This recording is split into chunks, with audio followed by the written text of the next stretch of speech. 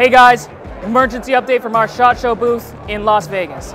No doubt you've heard the biggest news in the 2A community, the ATF's final pistol brace rule. Now GOA has been preparing for this moment the second that the preliminary rule dropped, and we already have a plan on how we're going to stop it. I'll explain what's going on in this version of the rule and how we're going to fight it. I'm Ben Sanderson, and this is the Minuteman Moment. Bottom line up front, this rule could have serious criminal charges for owners of up to 40 million braces if they don't register their brace firearms with the ATF. Now this final rule gives brace owners the following options to avoid violating the NFA, which comes with a punishment of $250,000 in fines and a hefty prison sentence of up to 10 years per gun. Yep, that's all for only a single braced firearm. Within 120 days, owners must destroy their pistol, turn it into the ATF, reconfigure the braced pistol into a non-NFA firearm, or register their pistol with the ATF as an SBR. Now note, these last two options aren't available to some owners of certain firearms in certain states. These states that have assault weapons ban or ban short-barreled rifles are completely unable to take those last two actions. The ATF has explicitly said that they are not responsible for finding solutions for these people who are affected by the rule in this way. The ATF's justification is that braces turn pistols into so-called dangerous gangster weapons that are heavily regulated by the National Firearms Act, or the NFA, a law that's nearly 100 years old. The truth is, these pistol braces do not make a firearm any more lethal. In fact, the ATF implies this by hiding the insanely low numbers in their rule.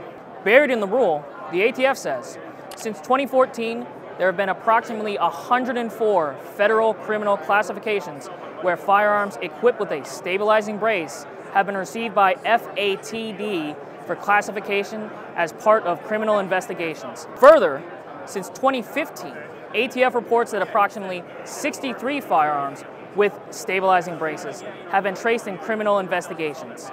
ATF has approximately 105 firearm cases or investigations involving stabilizing braces devices.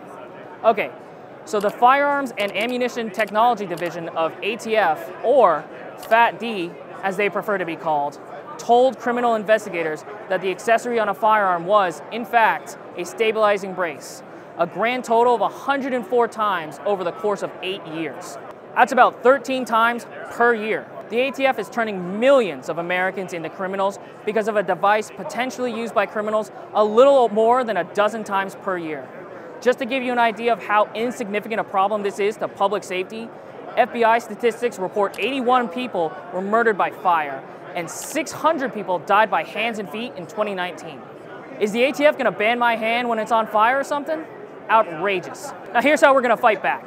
The first step is through Congress. The Congressional Review Act, or CRA, allows a vote to approve or disapprove on rules passed by agencies like the ATF. What makes this law special is that we only need 30 pro-gun senators to push it out of committee and ensure that it gets a vote on the floor, even if the committee members or leadership don't want it out there.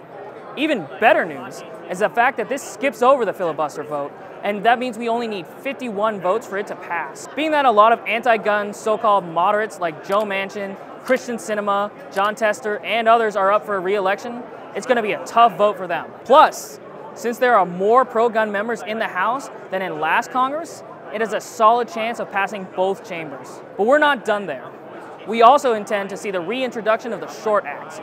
We did a video explaining the SHORT Act before, and you can watch it by clicking the link in the description. Basically, the SHORT Act would gut the NFA and deregulate SBRs, SBSs, and AOWs, removing the ATF's ability to justify their tyrannical rule. So now comes the next step, which is a lawsuit. You all knew what was going to happen, and we'll give you an update after we file. But we wanted to give you an update on what GOA is doing with the rule and give you a basic idea of how we intend to fight it. More information on this is soon to come. Thanks for watching the Minuteman Moment. I'll see you next time.